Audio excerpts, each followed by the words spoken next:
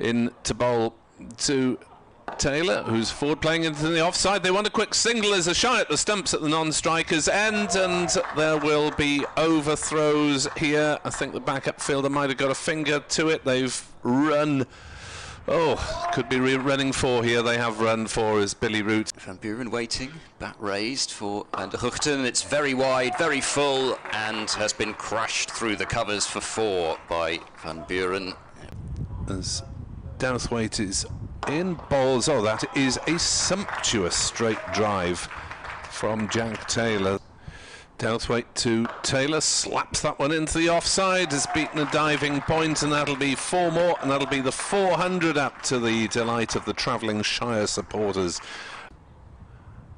This one's hammered away by Van Buuren, and that will be his half-century, and a stylish way to get there as he reaches it off a 93 deliveries. Northeast, and that is a drive and a edge from Taylor. His innings is over.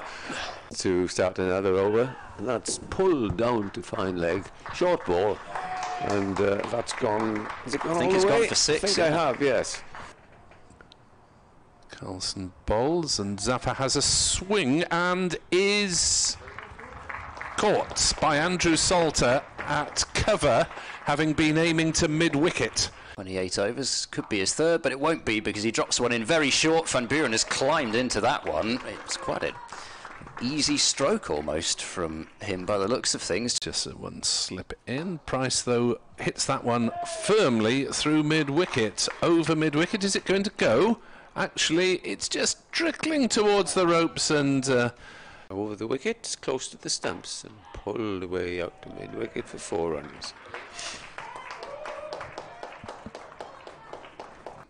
Van Buuren gets a drag down, hits it high on the leg side and reaches his century with his 9th boundary. Harris in bowls, and that's pulled away for a single, and that's 50 for Tom Price. 7 boundaries and some big hits in the last couple of overs, and it's come off. 60 balls, is it? Yeah, just 60 balls, 7 fours. Price in bowls to Lloyd, who pulls through the leg side for 4 runs. The ball racing away past the infielder. As Lloyd hits that one out towards square leg and is caught on the boundary. And he will be absolutely furious with that. Fell for a sucker punch. However, as Zafar bowls, and Ingram is bowled. He's pressed forward, and Zafar's managed to find a way through that gate. As Carlson edges and is caught at the 2nd attempt at slip, and Gloucestershire have 3 before tea. Price has struck again, Carlson has gone for 1, and Glamorgan are in trouble.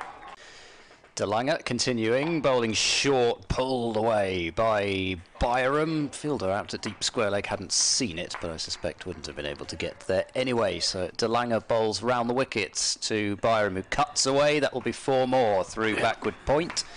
Vain pursuit from Chris Dent, who manages to catch his hat.